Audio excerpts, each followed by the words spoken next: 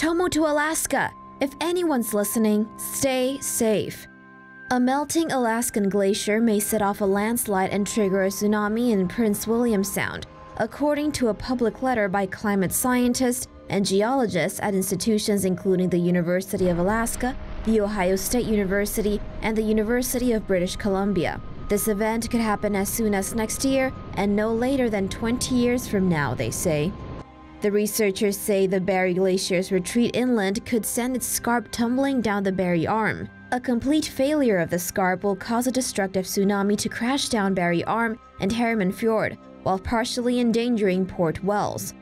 If the scarp fails completely, it would raise waves as high as 1,000 feet, which would threaten fishing boats and the hundreds of fishermen and tourists who frequent the region. Even locations far from the Barry Glacier may experience 30-foot-tall waves.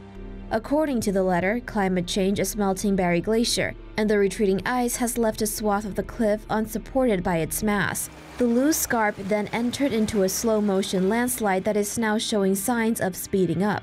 As well as you know, global warming is increasingly recognized as an existential threat to human civilization. However, global warming would also lead to weird local effects, like making winters even colder in the Midwest.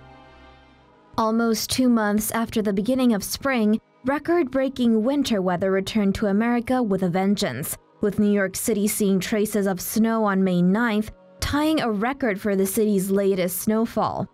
Blame the polar vortex. The polar vortex dumped snow and cold Arctic air on parts of the northeast United States and Canada over Mother's Day weekend. The polar vortex is a band of low-pressure Arctic air normally centered around the North Pole. It is located in the middle and upper tropospheres and extends into the stratosphere. The polar vortex is usually held in place by a current called the jet stream. Disturbances in the jet stream can push frigid, wintry air to parts of Canada and the US, while high-pressure systems of warmer air bulge northwards elsewhere. On Mother's Day weekend, the wobbly polar vortex dumped freezing temperatures on parts of the Midwest and eastern US, with springtime snow falling in parts of New York and New Jersey. Reducing carbon emissions is an important step toward reining in global climate warming. While the pandemic has wrecked with lives and economies around the world, the virus did do us one small favor: cutting carbon emissions across the board. As the world battles with China's latest gift to humanity, levels of pollutants in the air over many cities have dropped as the Xi Jinping virus affects work and travel. BBC reports that researchers in New York say carbon monoxide, primarily from cars, has been reduced by almost 50% compared to last year. Carbon dioxide emissions have also taken a sharp dive. As economies around the world are feeling the effects of the poo virus, emissions of a whole bunch of nasty gases that come with energy and transportation have dramatically been reduced. According to scientists, CO2 emissions are at their highest in May due to decomposing leaves. The levels recorded could be the lowest we've seen since the global subprime mortgage crisis over a decade ago.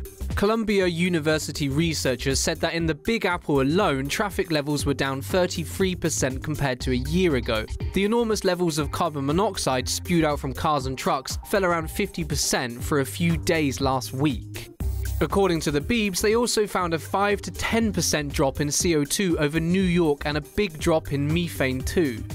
Similar drops in pollutants were also found in China and Italy. Unfortunately, once the world gets over this China COVID-19 thing, most countries are going to focus on getting their economies going again at all costs, regardless of the impact on the environment. Fantastic. For more news animations and explainers, hit the subscribe and bell button to join the TomoNews family. Thanks for watching.